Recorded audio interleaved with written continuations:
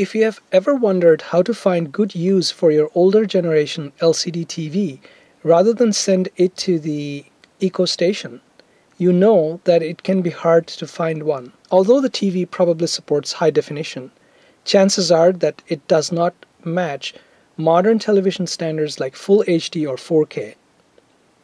My old LCD TV is HD ready, meaning it is just basic HD 720p resolution. It's also got a ton of other inputs like component and VGA signal that I can no longer find use for. So what I want to do in this video is see if I can find use for this LCD TV by turning it into a decent smart TV.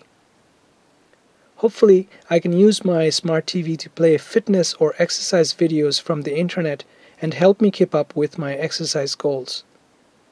Now, this is going to be on a tight budget, so hopefully you'll be able to apply what I do here to a setup that you might want to do. So, let's get going. I found a Google Chromecast device that I remember using at some point for streaming videos from the internet. I don't remember how I had set it up in the past, but that's okay, as I'm going to reset the device anyway. Google Chromecast devices like the one I have here are available to buy online or from leading retailers for an approximate price of $70. To reset my Chromecast device, I need to first power it on and connect it to my TV. I can then follow the on-screen instructions to hopefully help along the reset process. I'm going to use the USB cable that is included with the Chromecast device, making sure that its connectors correctly match those of the Chromecast device and its power supply unit.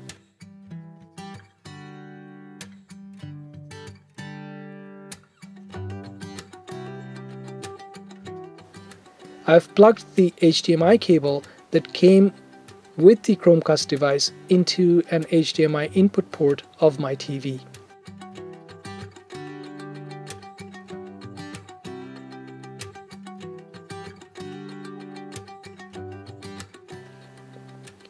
Not surprisingly, my Chromecast device lets me know that it cannot connect to the internet.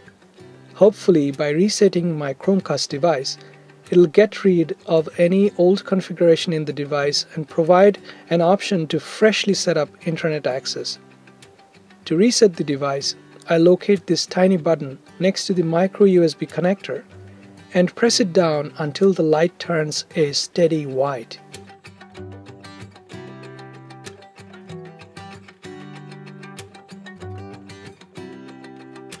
Once the device is reset, it prompts me to obtain the Google Home app and perform the remaining steps for setup.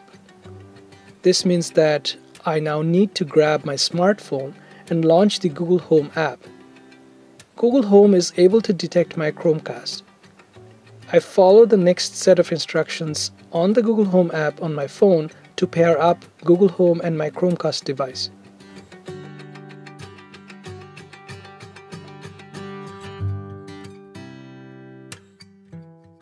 Now, you may notice that my Google Home complains that it cannot find Chromecast even after following the suggested steps.